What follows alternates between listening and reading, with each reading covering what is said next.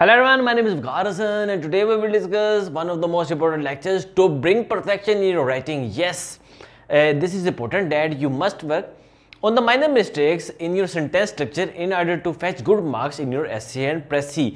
जी मेरा नाम वक़ार हसन है और लेक्चर सीरीज़ में ये एक अच्छा इंपॉर्टेंट लेक्चर इसलिए है क्योंकि ये आपके फोकस करता है पैरेललिज्म विद आपकी कोऑर्डिनेटिंग कंजंक्शंस। जी जब आप कोऑर्डिनेटिंग कंजंक्शन यूज़ करते हैं सेंटेंसेस में तो ज़रूरी ये है कि आप उनमें पैरेललिज्म भी मेंटेन करें। और बहुत सारे बच्चे गलती करते हैं।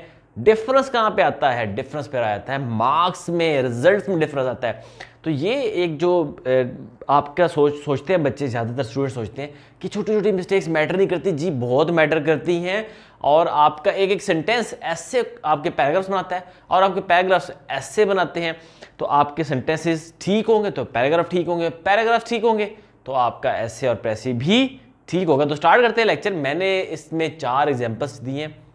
ये वाली साइड जो सी इधर मैंने सेंटेंसेस लिखे जो कि पैरेलल नहीं है कोऑर्डिनेटिंग कंजंक्शन यूज करके। यहाँ पे मैंने सेंटेंसेस को पैरेलल करके लिखा। मैं आपको समझाऊंगा मैंने किया कैसे ताकि आपको कॉन्सेप्ट क्लियर हो जाए। स्टार्ट करते हैं जी। The good, the bad and अगली।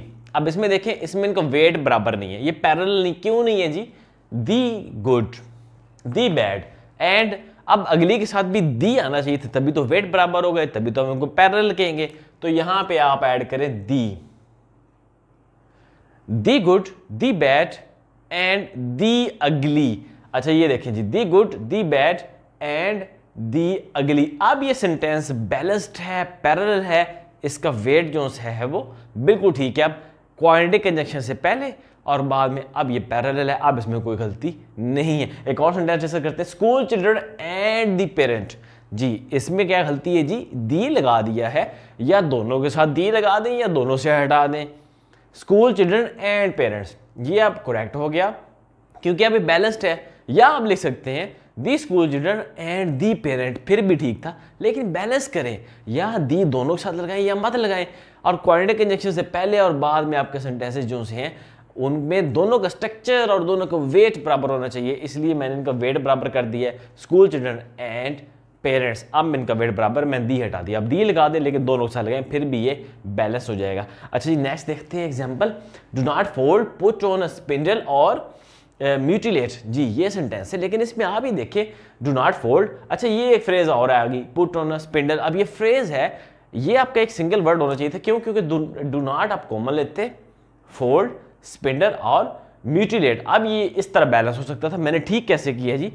डू नॉट फोल्ड, स्पिंडल और म्यूटिलेट। अब ये बैलेंस देखें किस तरह, डू नॉट आ गया कॉमन आपका, फोल्ड, स्पिंडल और म्यूटिलेट। अब ये तीनों बैलेंस्ड हैं। अगर आप डू नॉट को तीनों साथ लगाएंगे तो बिल्कुल बैलेंस्ड रहेंगे, बिल्कुल इनका वेट बराबर है। Do not fold, do not spindle और डू नॉट म्यूटिलेट। अब ये स्ट्रक्चर बिल्कुल ठीक है। आपने डू नॉट कॉमन लिया, रेपिटेशन को अवॉइड करने के लिए कोऑर्डिनेटिंग कंजंक्शन यूज की। कोऑर्डिनेटिंग कंजंक्शन के बाद और पहले स्ट्रक्चर बिल्कुल बैलेंस्ड है, बिल्कुल पैरेलल है, वेट में बराबर है। और आप इसका सेंटेंस का खूबसूरती, उसके रूल्स, उसकी ग्रामर अब उस सब के हिसाब से बिल्कुल ठीक बन गया। नेक्स्ट देखते हैं जी। He entered gingerly and she with recklessness. ये पैरेलल नहीं है, आपने यूज़ की कोऑर्डिनेटिंग कंजंक्शन। कोऑर्डिनेटिंग कंजंक्शन से पहले आपने यूज़ किया एडवर्ब और बाद में क्या यूज़ किया? बाद में आपने एडवर्ब यूज़ नहीं किया। अच्छा एडवर्ब ऑफ मैनर की बात कर रहा हूँ। अब करेक्ट कैसे करना? He entered gingerly and she recklessly. अब यहां पे एडवर्ब ऑफ मैनर था ही एंटर्ड जिंजरली, तो आपने बाद में भी एडवर्ब ऑफ मैनर ही लगाना था, एंड शी एंटर्ड रेकलेसली।